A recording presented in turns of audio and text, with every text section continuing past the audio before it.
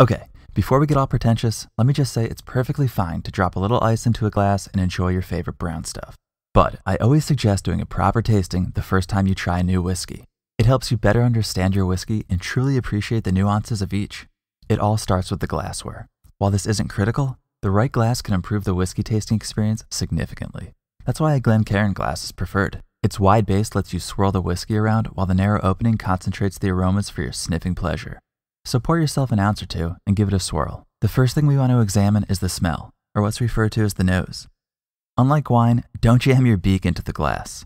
Whiskey has a much higher alcohol content, and such a move might knock you out. Kidding, kind of.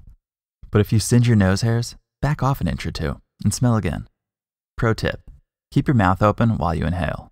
Don't try to search for anyone's scent. Let the aroma come to you, and always give it more than one whiff. Common aromas are wood, vanilla, spice, and nuts.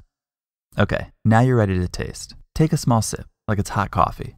Think about the taste in general terms. Does it burn? Is it spicy or oily? Give it a minute.